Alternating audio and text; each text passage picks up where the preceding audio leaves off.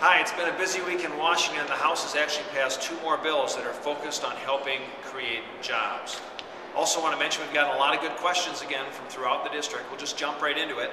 First question we got here is from Robert in Bloomington, who writes in urging me to support passage of a well-funded, multi-year surface transportation bill that includes strong funding levels and programs for public transportation.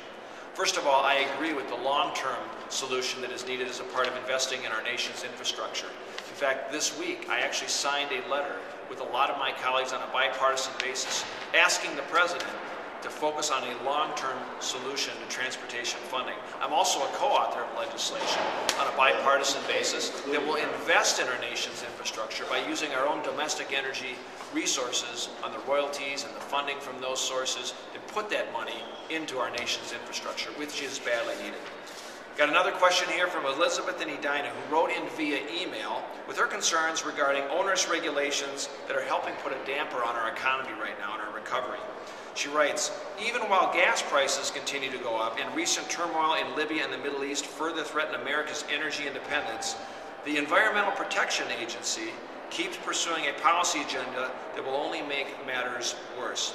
First of all, this actually focuses on one of the bills we passed this week called the RAINS Act, where it will now require Congress, much like a board of directors would act, to approve any regulations that have a significant economic impact. This is designed to make sure that regulatory agencies and unelected bureaucrats are not making decisions over the voices of Congress, and there's accountability there. And certainly, these economic impacts are slowing job growth. And so we passed a bill this week. We'll continue to focus on that in the future.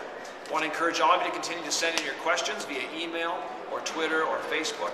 Don't forget to visit my website at paulsen.house.gov and stay in touch.